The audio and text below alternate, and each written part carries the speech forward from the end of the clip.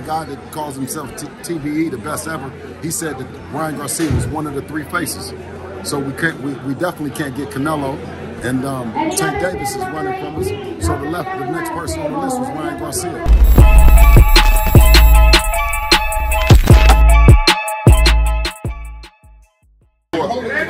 Ryan Garcia, that's a very skilled Ryan Garcia, 15-time amateur champion, a fighter with the power that's, we call it a good night on ring. So the fighter that I'm preparing for is, you know, is different. You should have scared Ryan Garcia. Speaking to Oscar De La Hoya earlier, he's adamant that what happened, the altercation up on the top of the Empire State Building, for them they see it as Ryan getting underneath Devin's skin. Just your thoughts on that? Well, I mean, of course, if you slap the shit out of anybody, it's going to scare the shit out of them, and they're going to become dangerous. So, I mean, if you mean by that, Ryan now is even more dangerous fighter. He's a scared fighter, and whatever on April the 20th, whichever fighter comes, whether he's he or if it's she, Devin is going to deal with him, dismantle him, and make an end to Ryan Garcia. Just one more from me, man. So I know Ben Davis and Lee Wiley are still very much involved with Devin, even if they're not here. What type of involvement have I had for this camp? Always shout out to Ben Davis and Lee. I mean, who always are very much inspirational. You know what I mean, and strategic with us. So we share information, and that's between us. But you know, thank you to them always. Bill. Yeah. Does it show how much professional Devin is that he's not really too worried about whatever's going on with Ryan Garcia or whatever his mental state? He's fully focused on Saturday night. I mean, this whole circus here is where Devin, you know, he grew up in this. This is what makes Devin who he is, Devin the Dream. You know, he's built for this kind of shit. So what you see other fighters, they fall apart, they create other narratives, you know what I mean? But this is home for him. And it's all about the build up. Hey, good to see you, King. It's all about the build up for the event on April the 20th. And that's what you see, a focused and healthy Devin. With them being so familiar to each other in the amateurs, I know amateurs are supposed to be different from when they were younger, it's much different. But is there sort of some positives that I suppose you can take? Maybe Devin may have some similarities to what you've seen with Garcia before in the amateurs? I don't know, whatever that he brings to the table.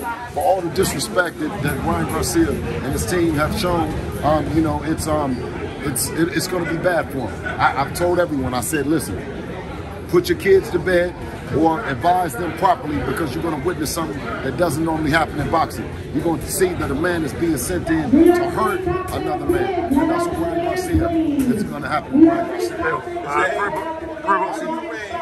Ryan Garcia compared to the top dogs at 140, Matias, Teofimo Lopez, and the other guys at 140. Where do you rank Ryan amongst those guys? I mean, I rank him like I rank all the rest of them that stay busy fighting in Devin's quest to the Mount Rushmore of boxing.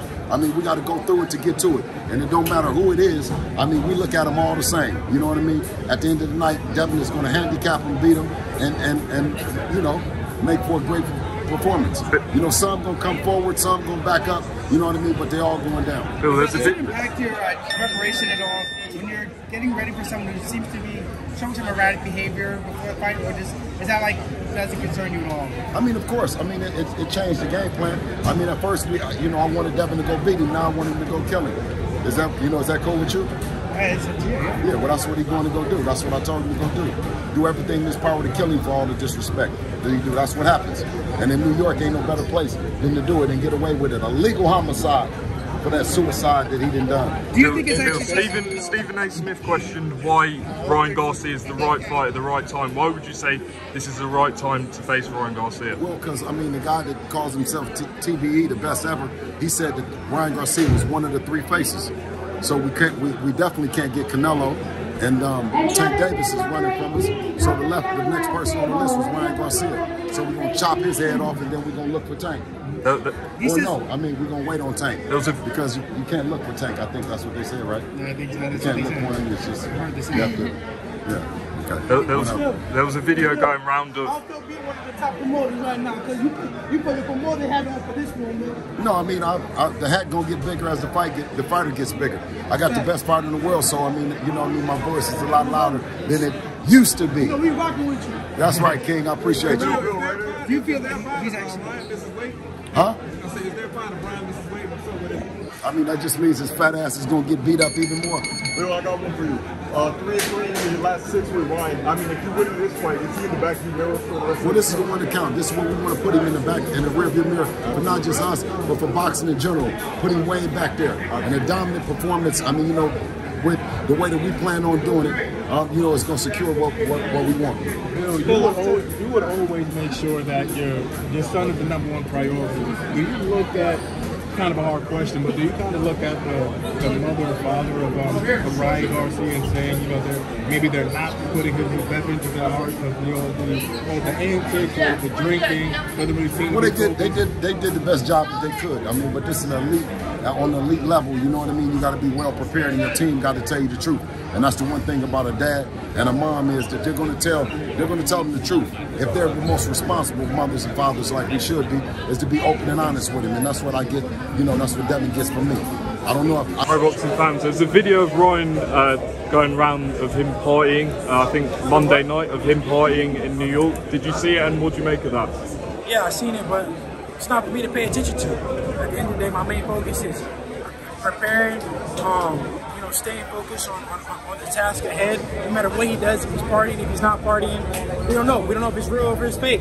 But my main focus is to not focus on that and focus on the fight and being the best me that I can be. What will Tank Davis be saying after Saturday night watching your performance? I don't know. I could care less what he says. Devin, how much did it show for yourself that you are a true professional? No matter what sort of mental games that he tries to play, you just stay focused on yourself? I mean, that's what I am. I am a true professional at the end of the day. This is my job. This is what I love to do. I dream to be at these moments, and the time has finally come. So I'm thankful, alhamdulillah. I thank Allah for this. I thank Allah for everything, because this is all a dream come true for me.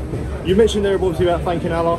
He's made a lot of comments about sort of your religion. He did make a few comments for. How disrespectful did you find those sort of comments that he was making? Yeah, I mean, he's disrespectful, but they all disrespectful when they fight me. So it is what it is. It's nothing new for me. I'm gonna go in there and be professional like I am and do what I gotta do. I mean, Oscar De La Hoya is convinced that what happened yesterday at the Empire State Building shows you having kind of Ryan underneath your skin. What are your thoughts on that? Has Ryan frustrated you in the build-up at all? We gotta see. Tune in Saturday. How do you envisage his fight playing now? He's adamant he's going to find that knockout shot. But how do you envisage it? We know Ryan can get very anxious, make mistakes, and I will make him pay for his mistakes that he makes. Are you surprised at all reaching this point that the fight's still going ahead? There's been a lot of talk about Ryan's mental health in the build-up. Nah, I knew the fight was going to happen before. This whole time I knew that me and Ryan was going to fight. Has it been a distraction for you? No, of course not. You know, this is my job. This is what I do. This is what I love to do. So I make focus is to stay focused. I can care less about whatever he does, whatever Ryan does, or any one of my opponents in the future. You know, I put the hard work in. I had the discipline, and now the time is finally come for me to show it. All right, without all the outside antics from Ryan Garcia, do you want to punish him or do you want to bring him into the